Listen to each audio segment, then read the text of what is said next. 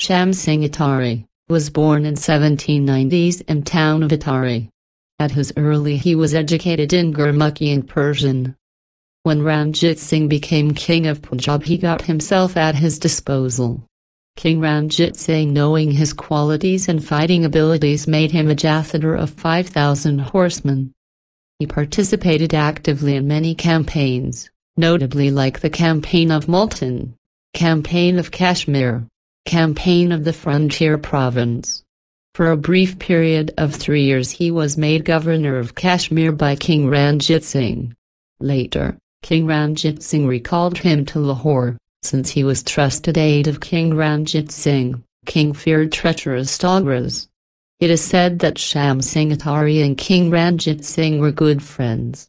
Sham Singh Attari could be called truly one of the unofficial ministers of King Ranjit Singh's court. Later, he educated himself to read and write English. Lord William Bentinck's meeting with King Ranjit Singh at Ropar, on the bank of the Satluj, in the spring of 1831, October 15th, was an occasion of impressive ceremony and display. Both sides met on the either side of Satluj with their full forces. Sham Singh Attari was in the forefront everywhere. Karak Singh was declared the heir apparent of King Ranjit Singh. Karak Singh's son Nonihal Singh was 16 years old in 1837 when Sham Singh Attari proposed the marriage of his daughter to Nonihal Singh, grandson of King Ranjit Singh. Maharaja agreed. Marriage was held at Amritsar in the month of April. It was a gala event. Almost all the rulers of India were invited, as well as those of Kabul, Iran, etc. The 2 days of festive and merriment is still remembered by the people of Amritsar and Lahore. In honor of Nonihal Singh's wedding, King Ranjit Singh started an order of merit which was known as Kakab-i Punjab, Star of the Prosperity of Punjab. But all was not well. King Ranjit Singh died in June 1839.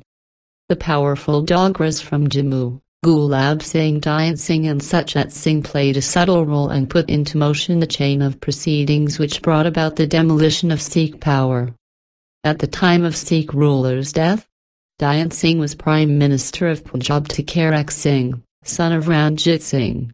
Gulab Singh and Suchat Singh also held offices under Dayant Singh Dogra. They were not content with this. They had their eyes on the throne itself, and the main object of their grand strategy was to crown Dayant Singh's son, Hira Singh, king of the Punjab. One night, Suchat Singh led his men into King Karak Singh's chamber and killed his trusted aide and tutor, Chet Singh Bajwa. Karak Singh was removed from the fort and remained virtually prisoner in the hands of Dayant Singh. Sham Singh Attari and other good officers were sent to far places like Kashmir, northwest frontier provinces, just like Nonihal Singh. Nonihal Singh knew about the treacherous Dogras. He did not come to Lahore until the day his father Karak Singh died due to slow poisoning by Dogra brothers. On the same day of his father's cremation, a huge concrete piece fell on Nonihal Singh and he also died. It is said that this conspiracy was hatched by Dogra brothers. English doctor of Lahore, which operated on Prince, later reported that Prince was alive and well after injury, but mysteriously next day his skull was found crushed.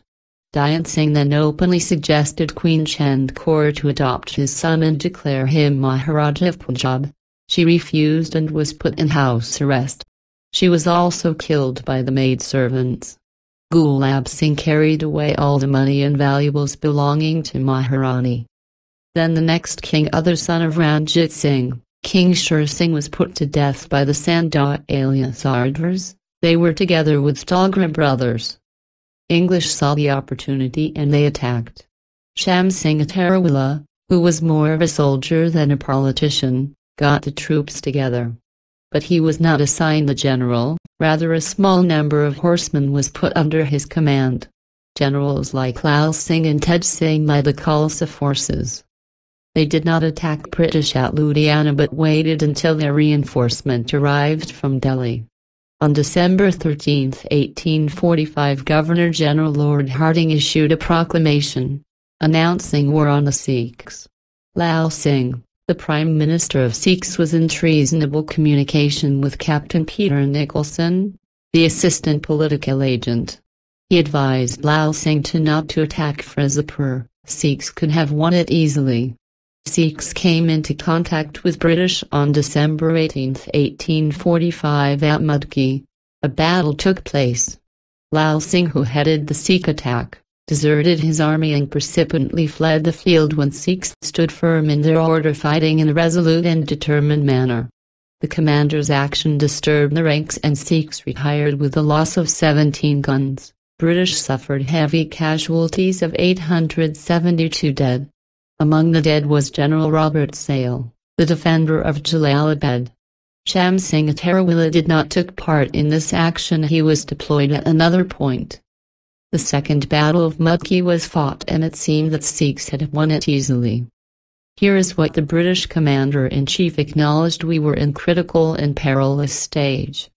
But Lal Singh and Tej Singh came again to the rescue of the English. They both deserted the Khalsa army. Sikh soldiery without their leaders was stood waiting for orders and lost the battle once ammunition was done.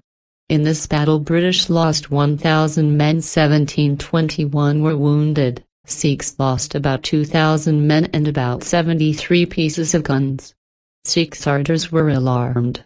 A Sikh Sardar named Ranjit Singh Majithia crossed the Satluj in full force along with another Sardar named Ajit Singh Ledwa. They marched to Ludhiana and burned down the British cantonment. Sir Henry Smith, who was sent to intercept them, was defeated at Badawal on January 11. Then the last battle of the Anglo-Sikh Wars was fought at Sobharan. It was do or die for the Sikh Sardars like Ranjit Singh, Ajit Singh and Sham Singh Atarawala. Sham Singh Atarawala, who was about 60 years of age, vowed before Guru Granth Sahib to fight unto the last in battle rather than retire in defeat. But Lal Singh and Tej Singh had already given British their positions of guns, etc. Gulab Singh Dogra stopped sending rations from Lahore. Tej Singh fled on the very first day of the action. Sham Singh and Ranjit Singh led the forces. Sham Singh Atarawala, clad in white silks and riding a white steed, the grey-bearded hero went onto the field of action, pledged to victory or death. He rallied the ranks depleted by traitorous desertions. His courage inspired the Sikhs to make a determined bid to save the day, but the odds were against them. Sham Singh fell fighting in the foremost ranks. So did his dauntless comrades. Cunningham, who was present as an additional aide-de-camp to the Governor-General, describes the last scenes of battle vividly in his book History of the Sikhs. Although assailed on neither side by squadrons of horse and battalions of foot, no Sikh offered to submit and no disciple of Guru Gobind Singh asked for quarter. They everywhere showed affront to the victors, and stalked slowly and sullenly away, while many rushed singly forth to meet a sure death by contending with the multitude. The victors looked with stolid wonderment upon the indomitable courage of the vanquished.